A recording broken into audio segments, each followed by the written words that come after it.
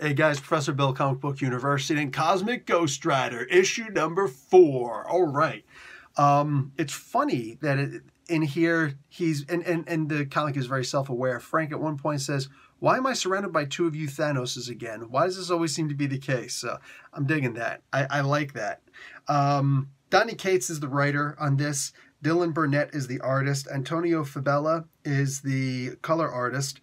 VC's Clayton Cowles is on letters. Jeff Shaw and Antonio Fabela are doing cover art and to do Superlog, Vax Lim from Battle Lines variant. Okay, cool. Did the variant cover art. Somebody, I don't know if it was necessarily an attack. It's a weird kind of attack, attacking somebody by text. But somebody said something on my This Week in Comics. Hey, you didn't do the Battle Lines variant. I can't show you guys all of everything. Like, it's just, come on, man. Who shows you every single variant cover and whatnot of every single book? If there's something, like I said, if there's something that I missed and you guys want to see it, point it out and maybe put a link in the comments instead of, you know, you didn't show this and this. There's only but so much that I can do. I'm one guy, all right?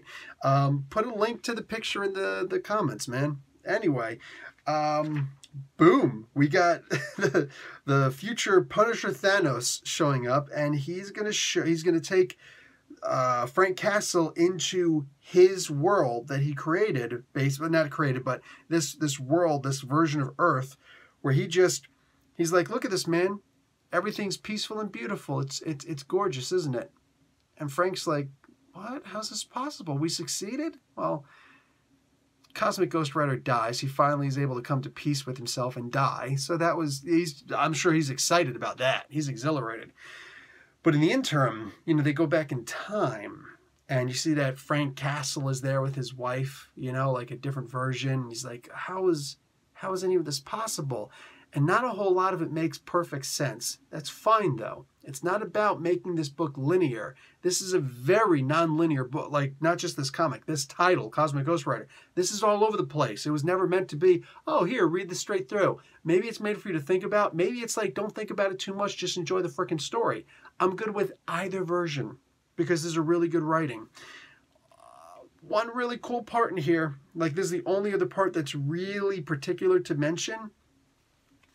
We get to see Thanos' version, Punisher Thanos' version of Gotham City. That's right, I said it, and it's freaking awesome. It is freaking awesome. Like, you see the blimps and everything. And as a guy from Jersey, because, you know, that's where Gotham City is located, awesome. Awesome sauce. This was a very fun comic book. Again, you don't have to get too into it, or you can make some serious headcanon with it, and just make your own world, your own idea of how all of these worlds came to place. Now, this is the penultimate issue. We're going to be ending in the next issue. I'm okay with that.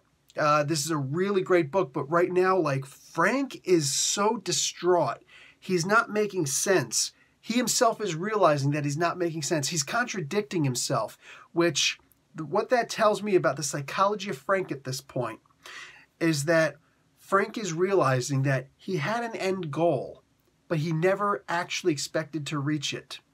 He never truly expected to reach it. He expected his whole life he was going to be trying to fight to reach that goal and die before it happened, because he never had a true understanding of how he was planning on implementing that end goal.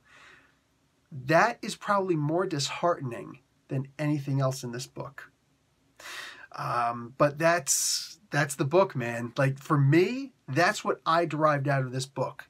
Loved it. It's miserably sad, but I loved it. I want to know, seriously, I want to know what you guys think about where this book is trying to go with the psychology of Frank, because that's kind of crucial at this point. Guys, no dogs were killed in the making of this video. Professor Bill, Comic Book University. Class dismissed.